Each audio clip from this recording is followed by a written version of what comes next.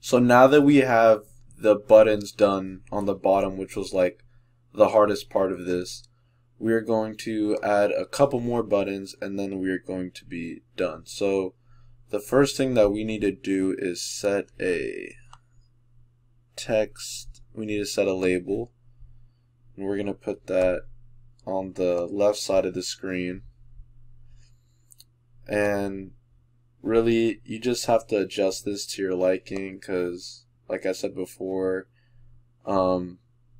it's gonna look different depending on your display and everything like that, your resolution. So I'm gonna set it to there and try 65. So I'm gonna set the size to 48.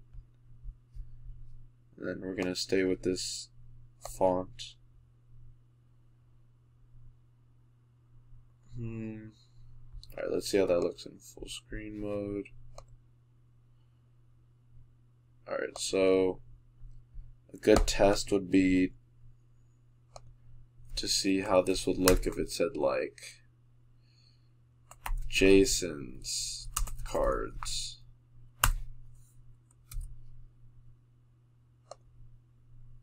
So that looks good, but one of our buttons disappeared. So that's okay. So that may be too close. So I'm just going to move this up, and then I'm going to actually, that is a good idea. You should actually probably keep this fairly long in case someone has a long name, and then that way it'll just take up this space on the screen. So like, for example, if someone's like they want to put that for their name, it'll be like this person's cards, and then it'll just show up on the screen when it's their turn. So that's actually, yeah, that actually looks good for now. So we're actually gonna set this to blank for now, though. We're going to fill that in when we actually write the source code. So now the last thing that we need to do is add a draw card button. So like if you can't play any cards, you'll be able to draw cards. So we'll put that like right here. Make this a little bit bigger.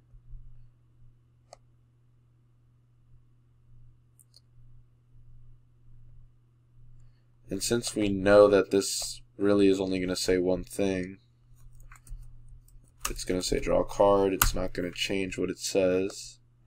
We can just write that in already, and then we don't have to worry about setting what it says later. And then we can make sure we like how it looks, and we start the game ready to go. So draw a card, and that looks fine. Alright, so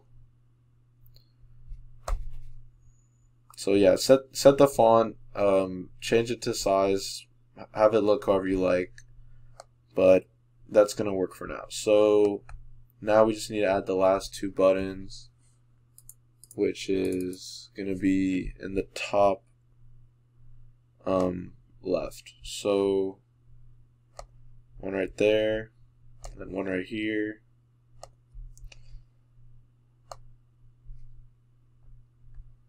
So just make sure you go to the top left corner, line this up, and then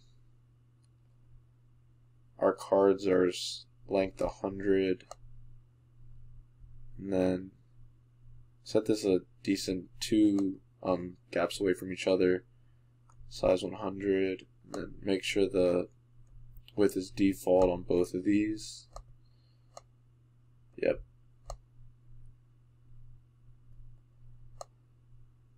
Alright, so this button, this first button, is going to just be, I'm going to change this variable name, and it's literally just going to be like the down card. so like the card that's facing down, just like to show, like just to show like what the stockpile looked like facing down, or like the stack where you draw cards from. And then this card is going to be the current card that you are trying to figure out what you're going to play. So like if someone just put down a blue 0, this is going to be where it's going to show that. So this is going to be like deck card. We'll just call it deck card. So that's good. And then we're just going to get rid of the text for all these. So oh, that's okay, never mind. We're just gonna see what happens when we put images on top of it, and then we have to go back and delete it. Then we'll go and do that later. So now we're gonna go back to the source code, and we're gonna finish writing that method we started earlier. So scroll back up, go to populate array list, and now we should be able to add these buttons that we made to our card buttons array list. So we're just, this is gonna get repetitive, but we just have to add all those buttons. So let's just check the name of those. So we have buttons 1 through 15, 11, 12. So literally you're just gonna do card buttons dot add j button 1. Make sure that works, no errors. And then you can just copy and paste this multiple times.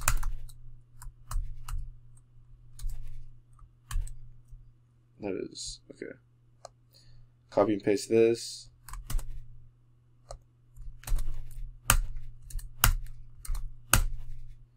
That is 3, 6, 9, 12, and then 15. And then just make this 2, 3, 4, 5. Just keep going until you get to 15.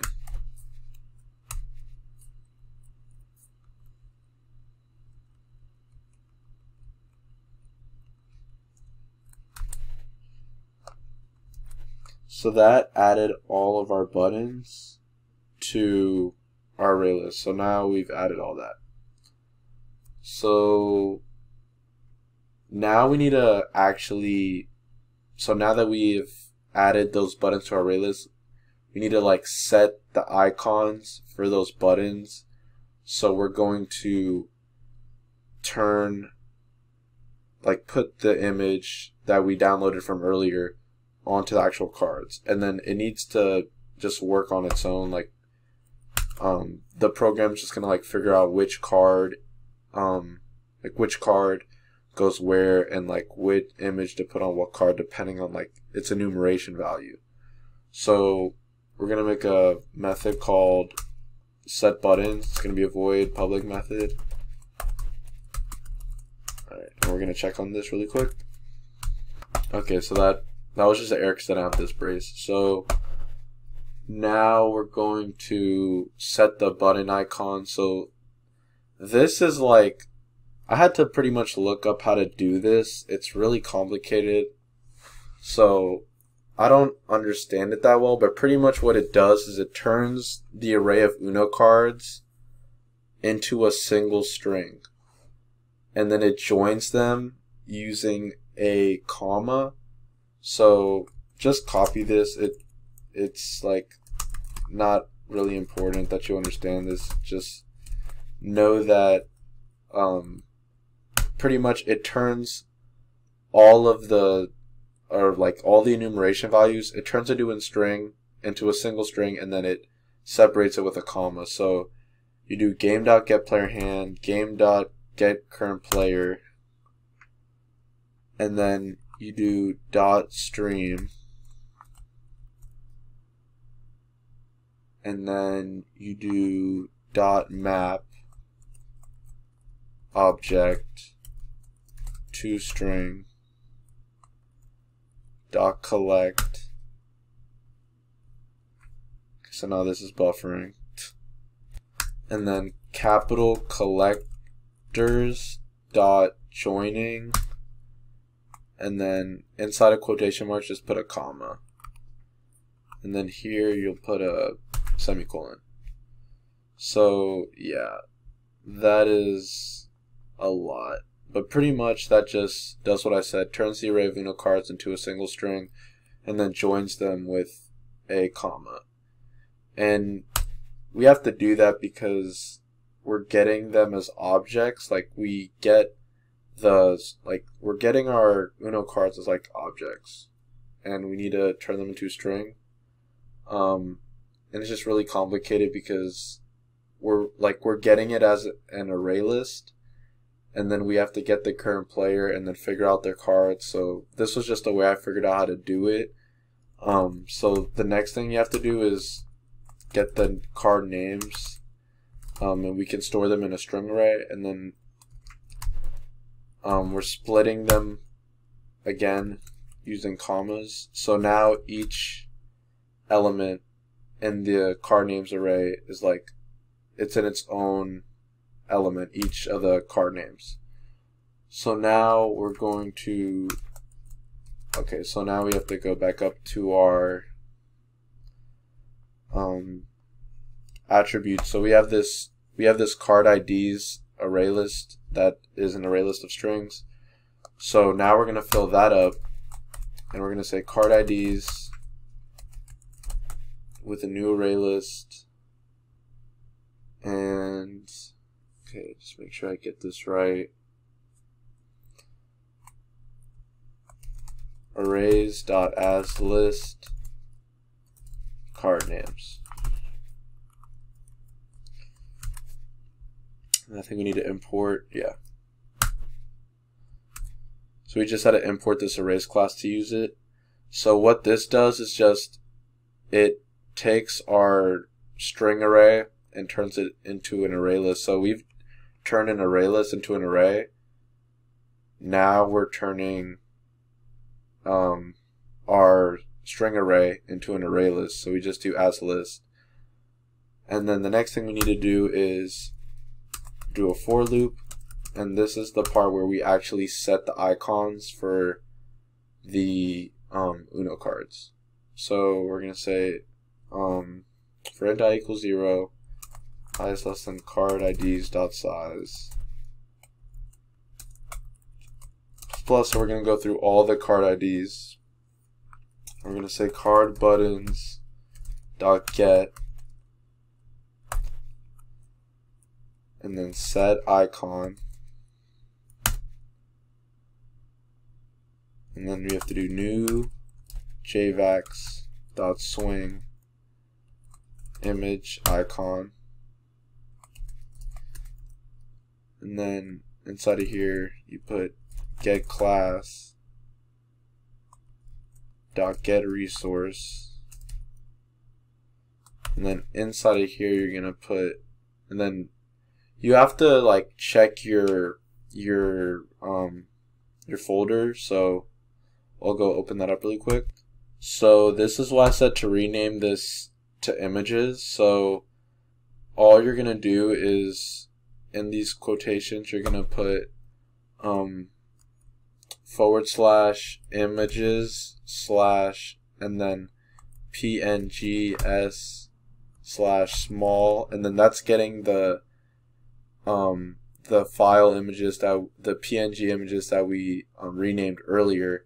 And then you're going to put another /, and then here you're going to put plus card IDs dot get I, and then you're going to do plus and then dot PNG.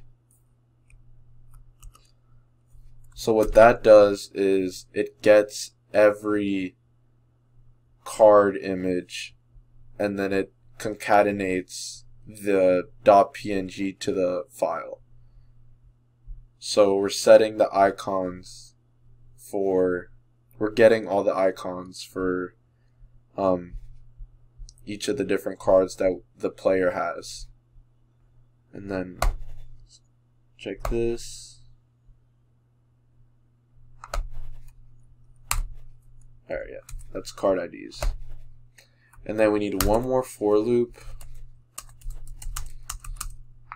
And this is gonna be set to card IDs dot size